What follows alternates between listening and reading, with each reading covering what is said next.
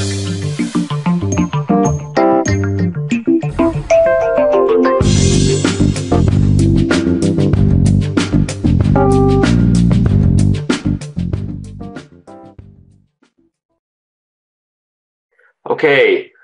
hello everybody. Welcome to stage 4 of our king and pawn ending journey.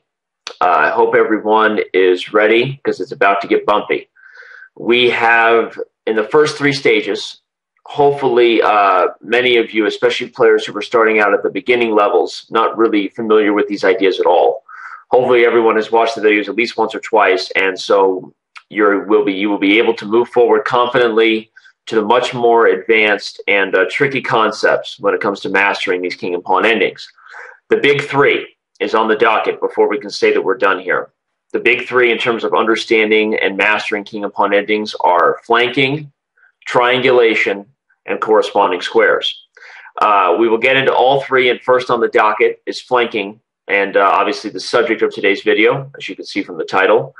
And just one more thing to remember is that if you find you're losing your way during this video, really taking the time to back up, even reviewing stage 3, which was a much more practical video with some fun positions to help you calculate. Really taking the time to make sure that you've understood the evolution of what we've done so far, one thing on top of another, will help you. And don't be afraid to take your time doing that. It's when building your muscles here in these king and pawn endings, you really can't skip a step. And it's the same concept that we're applying. Like I said, one of the goals when we set out here was to master the king and pawn endings, not just so that we're good at the king and pawn endings, but so that we have a better ability to evaluate all types of more complicated endings. Because every ending, after just a few trades, whether it's a minor piece ending, rook ending, queen ending, whatever, all endings have the potential to reach a king and pawn ending. So your understanding of the ensuing position not only improves your ability to calculate king and pawn endings, but also your ability to evaluate the much more complex position. So that's just kind of the philosophy of what we're doing here, and hopefully we've all kind of ingrained that and bought into that concept. White's last move was king to b5. We are evaluating what black needs to play here in order to hold and defend this position. The topic on the docket today is flanking. And before we move further, the first part of this position is not really going to be displaying a flanking idea, but it's good just to solve.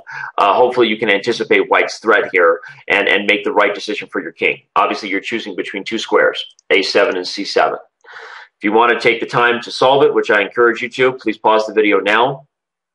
Okay, and you are back from your pausing video. You got up and you took a break and prepared yourself, and we're going to move forward. We hope you enjoyed this video demo from Chess.com. Subscribe today to finish this video and get unlimited access to our full video library.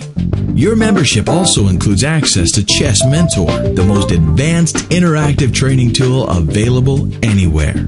You'll also get full access to the Opening Explorer, Tactics Trainer, and much, much more. So sign up today and get serious about improving your game.